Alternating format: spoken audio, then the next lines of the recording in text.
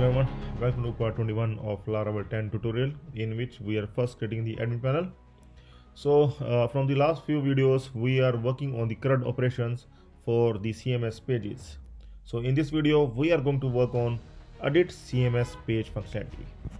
In the last video we have seen the add CMS page functionality and we able to add the CMS page. Once again I'm going to show you that this feature is working fine, and we have added two of the pages so far, terms and conditions and privacy policy, and one more page I'm going to add just to verify that it is working fine. About us page this time, about us like this, and testing, we are going to add the testing in rest of the fields. Otherwise you can also add some content like stack developers, YouTube channel provides Laravel tutorial. Anything you can write for testing.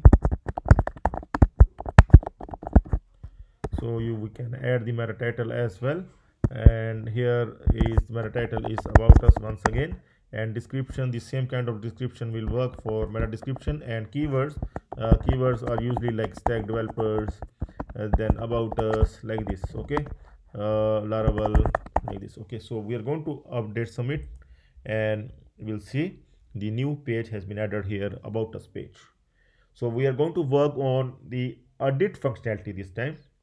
So for edit functionality, see, the admin adds the page, and anytime the admin wants to update the page content, he can able to update the page content from the admin panel. Okay, so he needs to click here. Here we are going to add the edit action, some icon, edit icon we are going to add here.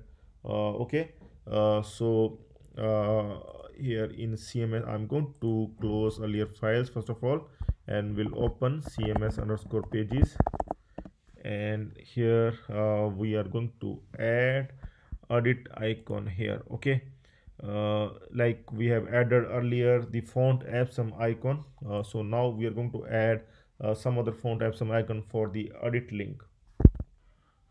So here we are going to add font epson, another class like I class equal to I'm going to use this one, and we'll make change here, fa edit. I think fa edit is the class, maybe.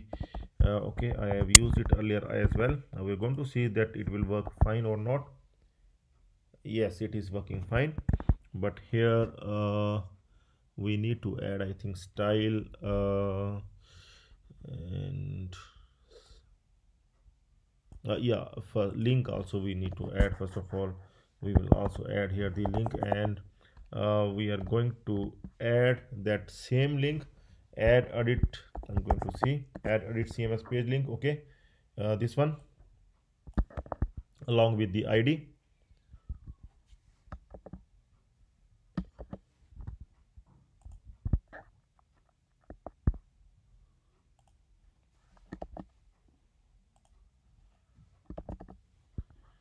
Okay, so here I'm going to add that URL, add edit CMS page under admin. After that we are going to add the page ID,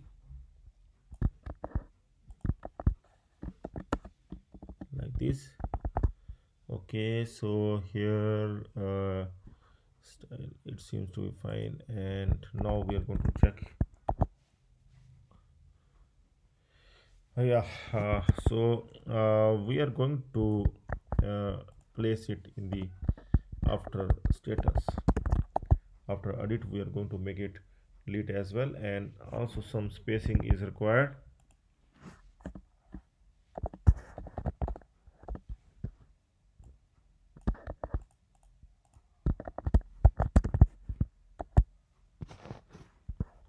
Okay, so we can also make the style color same like we have used earlier.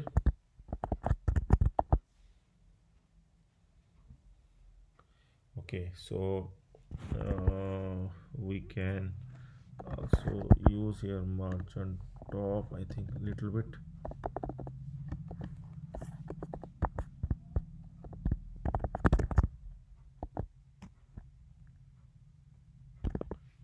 it is not working. Okay, I think this one is fine. Okay, so we have the edit link for editing the page. Okay, so we are going to modify that cms controller function here, edit function. We are going to modify for edit cms page. Here two things we are going to add here. In case of edit cms page, we are required to update this. We are going to use the find. In case of edit cms, here we are going to use here the find, and here the id will come $id, find from where, cms page, like this. Okay, and here it will come cms page edited successfully or updated successfully, like this. And also we are going to send the cms page. See, it will fetch the current cms page that you want to update. So it will fetch the details that we are going to send to our page. Here along with the title, we are going to send the cms page details as well, so that we can modify here in our add edit cms page. Okay, here we are going to modify. Here we are going to show once the user click on edit, we are going to show the current details of the page. Okay, so here also see, we are going to update the action now. Like if the user, if the admin wants to edit and if the id is empty, then this action. Otherwise we will pass the id as well, id of the cms page. Okay, so we are going to have that empty, that $cms page, that id.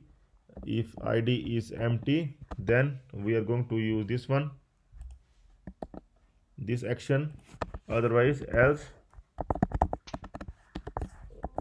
we are going to use the id as well. Here slash, then $id. Okay, then this one $cms page id. Okay, $cms page dot $cms page id, like this. Okay, so in title also we are going to check, like if cms page title, we are going to check the cms page array.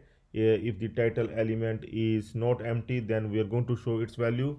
Otherwise we will not show any value. Okay, if not empty, $cms page title. Okay, if it is not empty, then we are going to show the value $cms page title, like this. And if otherwise value is empty, so we can use this in all fields here. In place of url, in place of description, no, we are not going to use. But in place of all other fields that are not the description, we are going to use this, like meta keywords. Keywords will come here, meta description, meta description will come here, meta title will come, url will come. Okay, so now here also we are going to use this condition, and here like not empty description, then value will not come here, it will directly come like this. See, and if so, we are going to check now. I'm going to click on about us, edit. So here we are required to have this slash. We are missing slash here. Okay, so we have added this slash. Now we are going to try once again. Click on edit of about us, add edit CMS page, add edit hyphen CMS page. Make sure last time we have also made the mistake, but here we have not added that ID. Okay, ID is missing, and ID with question mark, it means this ID may come or may not come. It will not come in the case if the admin wants to add the CMS page, but it will come if the admin wants to edit the CMS page. Okay, so that's why we have added the question mark after the variable, so it will work like this. So now we are going to see the complete details are coming here, except this one is not correct. Okay, we need to correct this one. Here here we need to update at the rate of not empty, that is fine. CMS page description,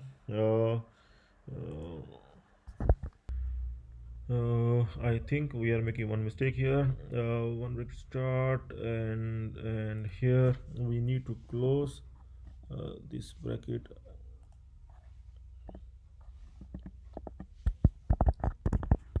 So we're going to check this one.